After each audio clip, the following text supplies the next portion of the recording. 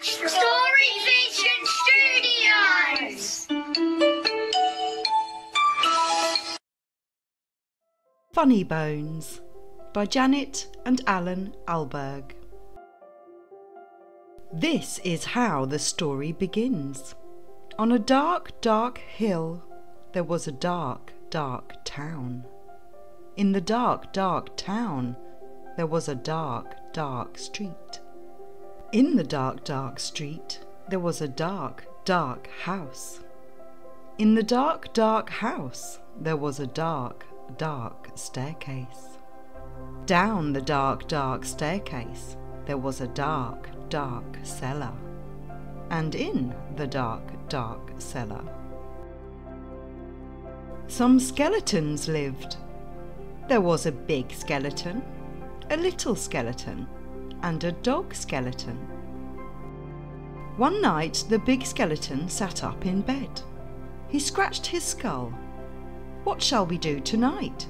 he said. "Let's take the dog for a walk," said the little skeleton, "and frighten somebody." "Good idea," the big skeleton said.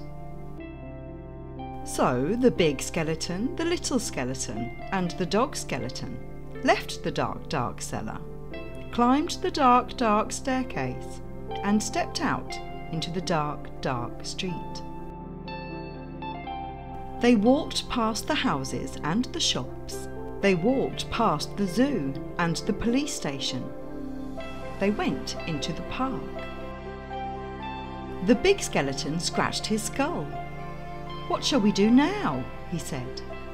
"Let's play on the swings," said the little skeleton, "and throw a stick for the dog and frighten somebody." "Good idea," the big skeleton said. So the big skeleton, the little skeleton, and the dog skeleton walked round the dark, dark pond, past the dark, dark tennis courts, and up to the dark, dark swings. The big skeleton and the little skeleton played on the swings. They threw a stick for the dog. Suddenly something happened. The dog skeleton chased the stick, tripped over a park bench, bumped into a tree. Woof! And ended up as a little pile of bones. "Look at that," the big skeleton said. "He's all come to pieces. What shall we do now?" "Let's put him together again," the little skeleton said. So the big skeleton and the little skeleton put the dog skeleton together again. They sang a song while they did it. "The toe bone's connected to the foot bone, the foot bone's connected to the leg bone's connected to the hip bone's connected to the backbone." Then they got mixed up. "Is that a toe bone?" the little skeleton said. "Where does this one go?" said the big skeleton. When they had finished, the big skeleton said, "That dog looks a bit funny to me." "So he does," said the little skeleton. "We've got his tail on the wrong end. And his head." "Phoo!" said the dog skeleton. At last the dog was properly put back together again. The big skeleton and the little skeleton sang another song.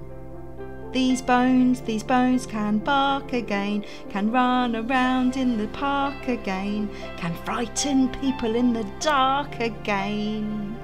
The big skeleton scratched his skull. "That reminds me," he said. "We forgot to frighten somebody." "Let's do it on the way home, then," said the little skeleton. "Good idea," the big skeleton said. "I wish we had a nice little boy to frighten." "I wish we had a nice old lady." So the big skeleton, the little skeleton, and the dog skeleton left the dark, dark swings, went out into the dark, dark town, and tried to frighten somebody. The trouble was, there wasn't anybody. Everybody was in bed. Even the policemen in the police station were in bed. Even the animals in the zoo. Of course, the skeleton animals were awake. Squeak, squeak, squeak. Snort. Oink.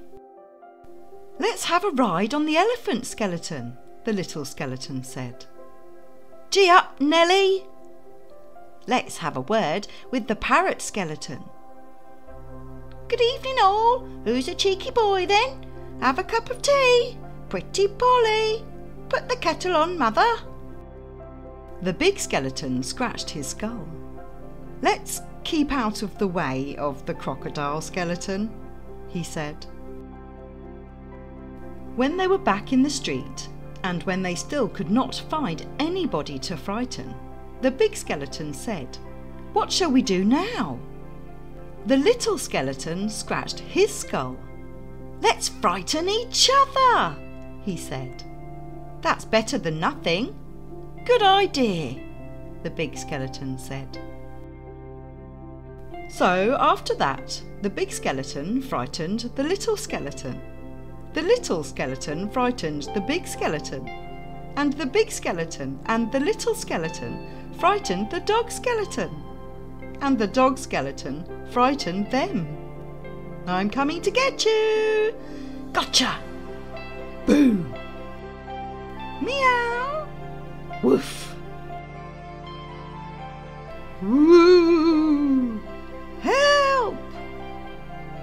They hid round corners and frightened each other. They climbed up lampposts and frightened each other. They jumped out of dustbins and frightened each other. All the way home. And that is how the story ends. On a dark, dark hill, there was a dark, dark town. In the dark, dark town, there was a dark, dark street. In the dark, dark street, there was a dark, dark house. In the dark, dark house, there was a dark, dark staircase. Down the dark, dark staircase, there was a dark, dark cellar. In the dark, dark cellar, some skeletons lived. They still do. The end.